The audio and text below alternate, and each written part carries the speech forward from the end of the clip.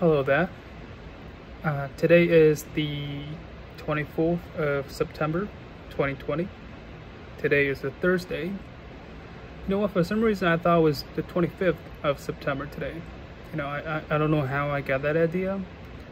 Sometimes we're, staying up too late every day and you're crossing the 12 a.m. line every night, so it gets confusing.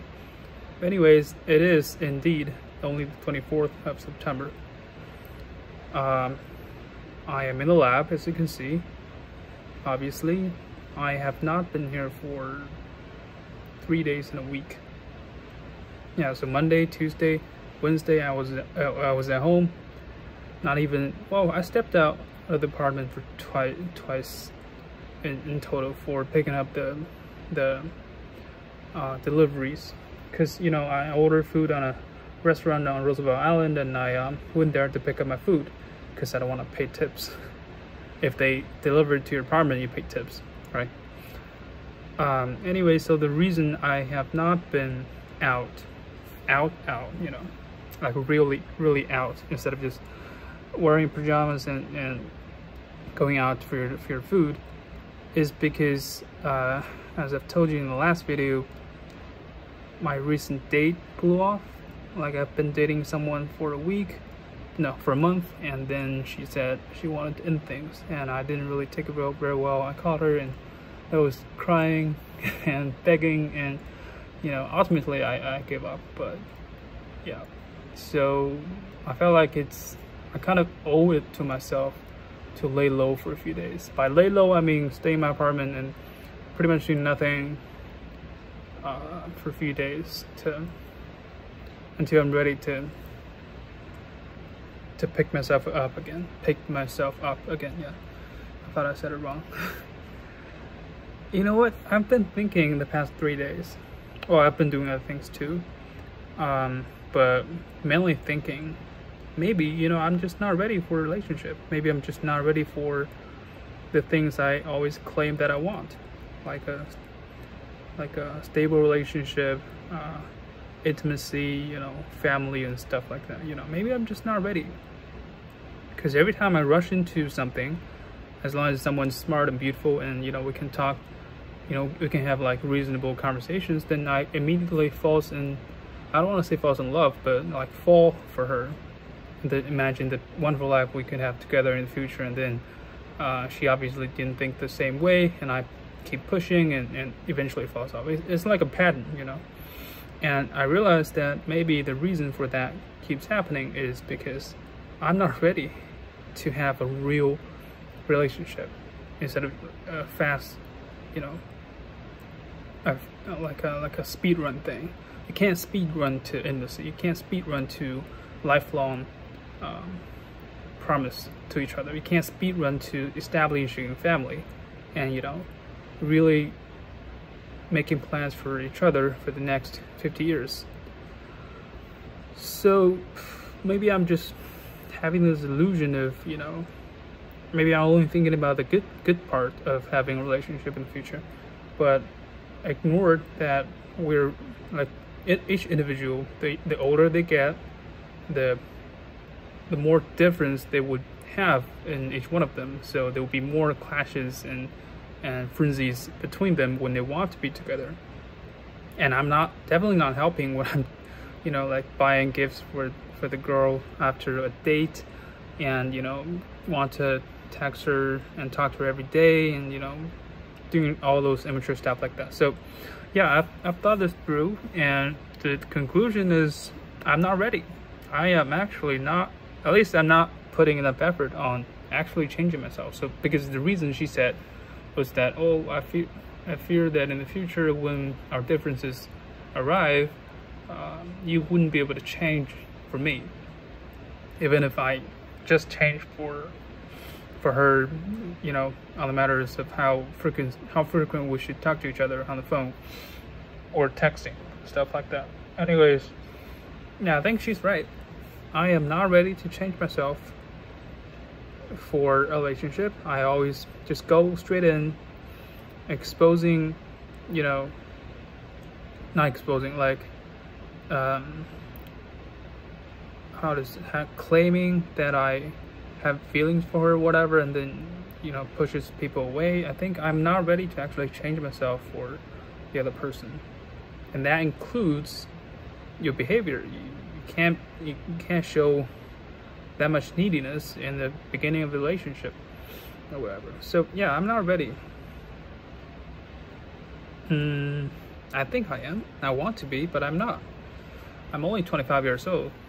You know, I have to remind myself that sometimes the average age of people getting married nowadays, especially with my level of education, it's way above 30, like 32, 33 maybe. So if you think about it, yes, there are like abnormal cases. I have people around me getting married when they're 25, 24.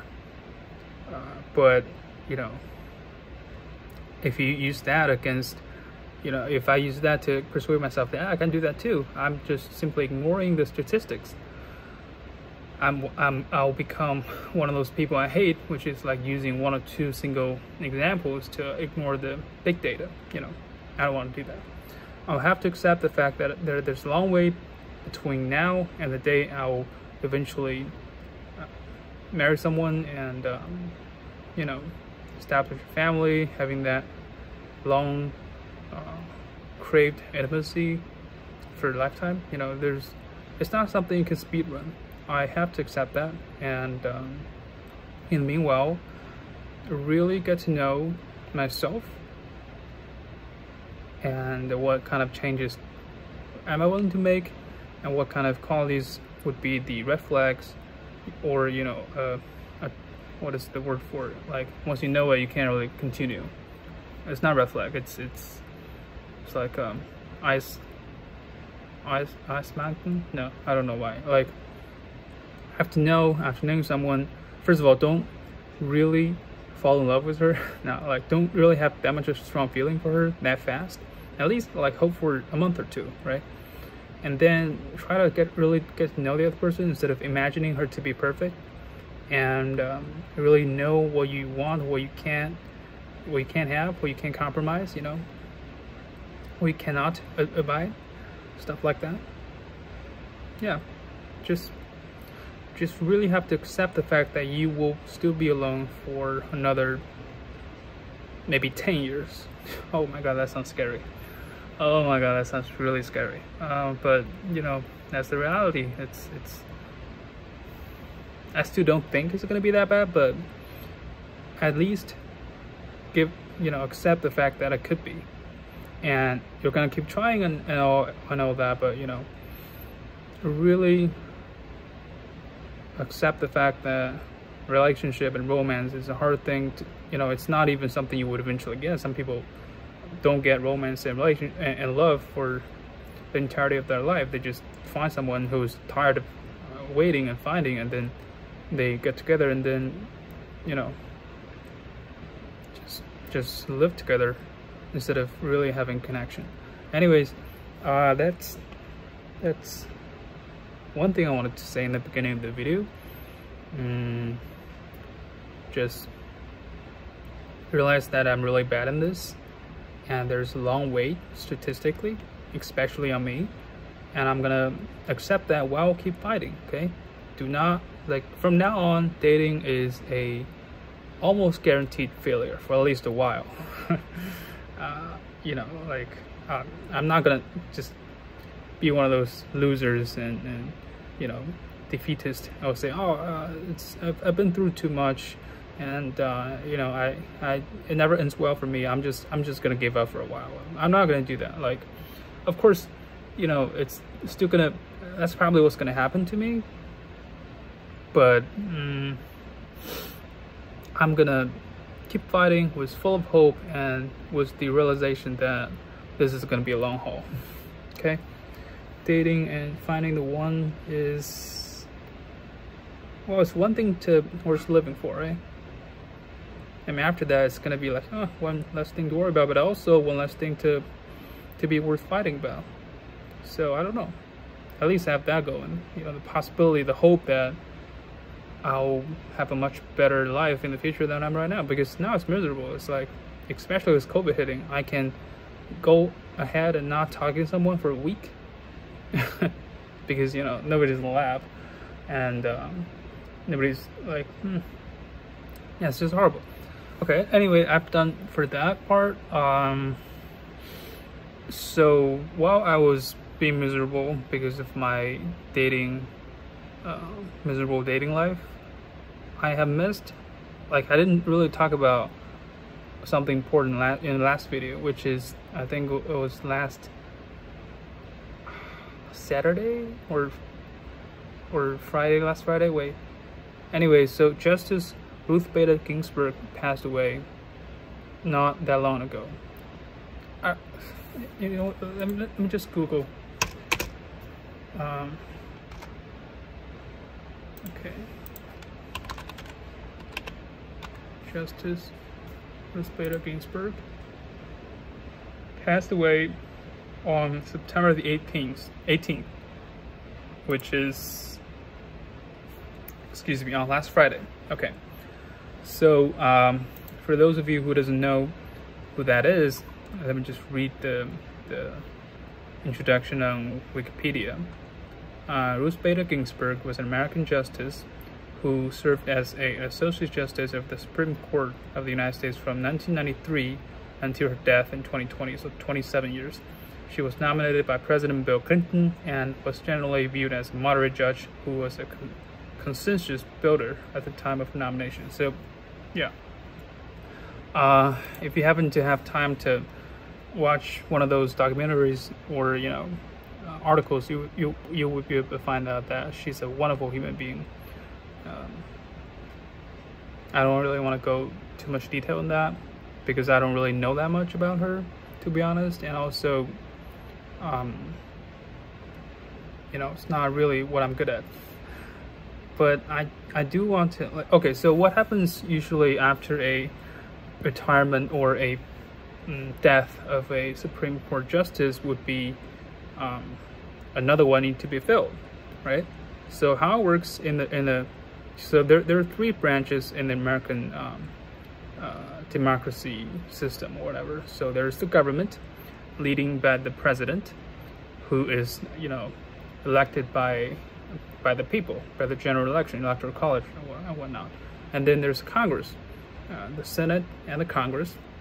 They're like responsible for making the laws. The president and the government is pretty much responsible for executing the laws. Yeah, sorry. And the congressmen, senators are also elected by the people, by their respective states. And then there's the Supreme Court. What is going on? Why is my word? Why is saying words so hard for me today? Anyways, so the Supreme Court is consisted of 9 justices, and they're responsible for viewing cases and see if they're against the Constitution and pretty much make judgments on those cases. And those 3 branches, they help each other, they limit each other. It's like it's a pretty good system. At least that's what the Western people think of it. Like they've been using that system to prey on us, I mean the Chinese people, for years. It's like, your system sucks. We have a really good 3-branch system, blah blah blah. And so currently, so before Justice Ginsburg passed away, there has been a because Donald Trump nominated 2 conservative judges already. So right now it's like 5 against 4, conservative liberal, or conservative liberal moderate, and then it's 5-4 already. So if after Ruth Bader Ginsburg passed away, if Donald Trump was able to nominate another one before the end of his term, or even he won the general election in November and then gets to nominate one anyway, there will be a 6-3 conservative moderate liberal ratio, which is like too lopsided if you think about it. The conservative power in the Supreme Court will be too much. You would have cases going to the Supreme Court and they immediately get shut down. For example, Medicare for all, they will say, oh, it's not constitutional. Even if you passed it, I'm not gonna make it, you know, valid, you know, for gay marriage, maybe turn over for abortions, you know, stuff like that. So it's a really, really important job. And even though back in 2016, it was then a Republican-controlled Senate, which, you know, pretty much denied Barack Obama's nomination for I forgot the name of the potential justice at the time. The reason they used was, well, it's too close to an election. We should let the next president to choose the nominee, to choose the next, you know, Supreme Court justice, because, you know, it would be the people's choice. So you can't nominate someone too close to the election. That was 9 months before the fucking election. Now there has been 6 weeks. Oh, by the way, there has been a lot of Republican senators like Lindsey Graham, like Mitch McConnell, like Ted Cruz, you know, went out on record, saying on record that it shouldn't happen because of that reason I just said. And now there's 6 weeks left until the election. And what do you think? Well, they're just eating their own words, of course, because, you know, I can understand that. Actually, if they don't do that, I would think they're stupid, because, you know, nominating someone into the Supreme Court is actually a huge interest to everybody. Conservative people want to have conservative judges in the court, and liberal people want to have liberal judges in the court. So it's not, you know, they would use any excuses to keep Obama from nominating someone when they're, you know, in charge of the Senate. So they can do that. And now they're still in charge of the Senate. I think it's 53 Republicans to 47 Democrats. So that's a pretty big lead if you think about it. They can afford to lose 2 votes, which is pretty much what the media is predicting now. 2 people, I forgot exactly who, are probably not going to vote for the potential nominee. But that's the case, you know. You can't really blame them for being hypocrites, because, you know, they have the numbers, they have the power. They just need some reason. Okay, would you really like it better when, for example, 4 years ago, the Republicans just came out and say, hey, we don't want another judge nominated by Obama, so we're gonna filibuster this anyway and not even give you a palatable reason? Do you really want that? So what I'm saying is, it's gonna happen anyway. So the average time it takes for a judge to be nominated and then confirmed in the Supreme Court is like 70 days, I think. So with now being 6 weeks, so like 40 days, merely a half of that, there's a chance that it doesn't go through. And if the process is in the middle of, you know, being confirmed, and then on November Donald Trump loses, and then we have a really good shit show to watch on what exactly going to happen. So yeah, a lot of people's minds are on this. It's like,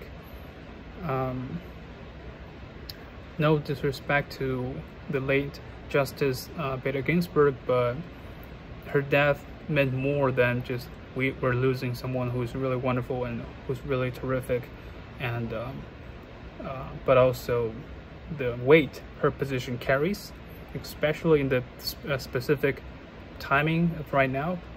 It's just more than that.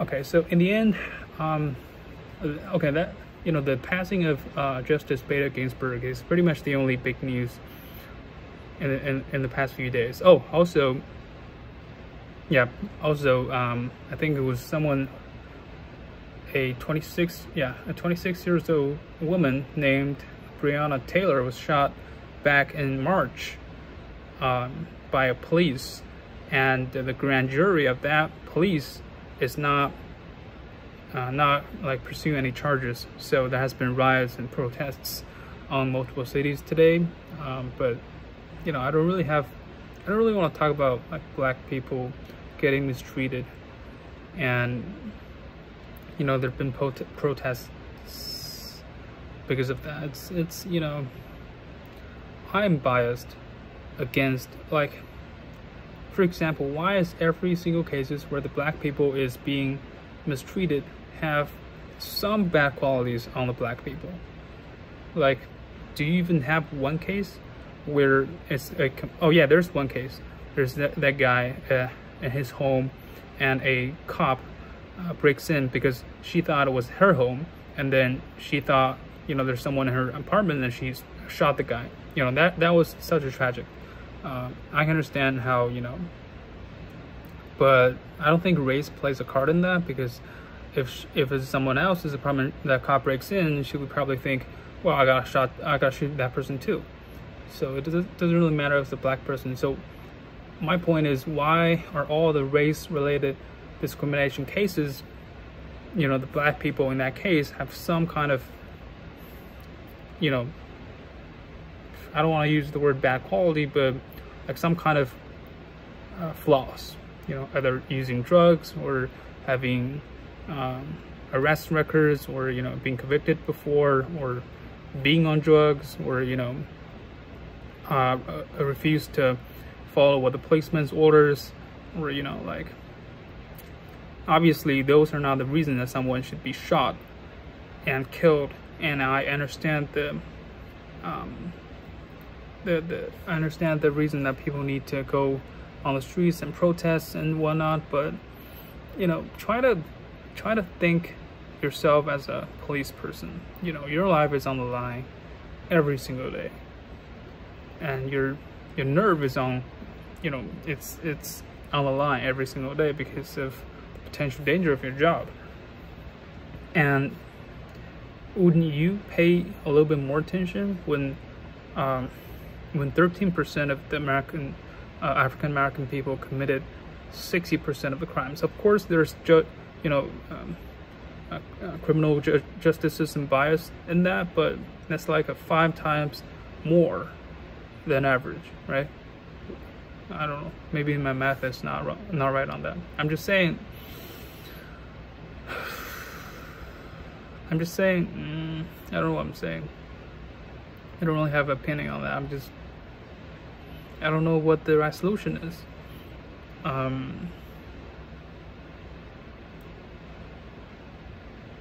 Anyways, maybe I will voice my, who knows. Okay. Yeah, there's one more thing I want to share before I finish this video, which is that I was watching on YouTube, like, stuff about the Justice Ginsburg's past, you know, because she passed away recently, and there has been a lot of, you know, old videos involving her getting recommended to people these few days. For example, I was watching this one 2 years ago when she was doing an interview with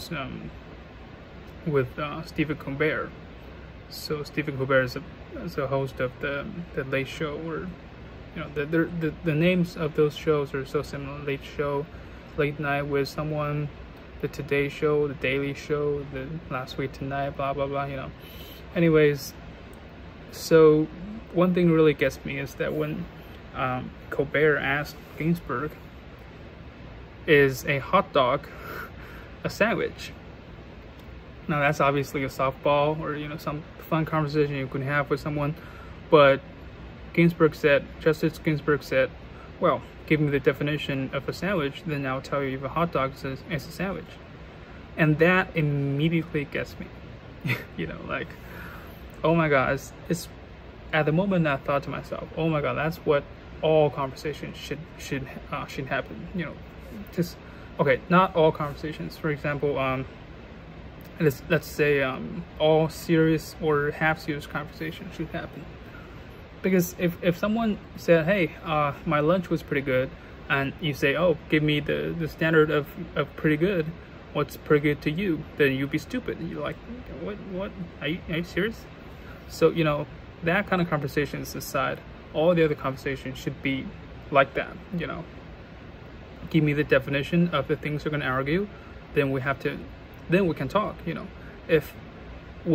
before concepts and definitions and common grounds can be found in a conversation, in an argument, all the other discussions are meaningless, are moot. Yeah, right. So it just gets me. I mean,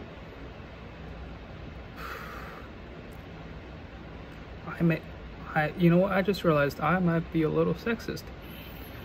Because one of the reasons it gets me is that, wow, a woman can be that sharp and that, you know, just that good on making an argument.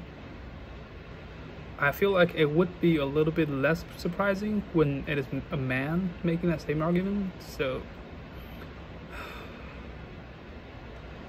maybe I need to start appreciating women the same way as I'm appreciating men on their intellectual levels. I know I keep saying that I like someone who is smart and beautiful, but that's more of a, you know, beautiful comes first. I can accept someone who's beautiful and dumb, but I cannot accept someone who's smart and not, you know, and ugly. Yeah, I know. I am a sexist. At least deep down in my heart. And that's bad, because that's one of the things I genuinely want to change about myself.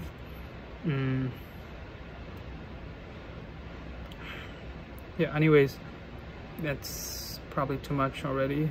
What time is it? 10:30. I might have to go home really soon.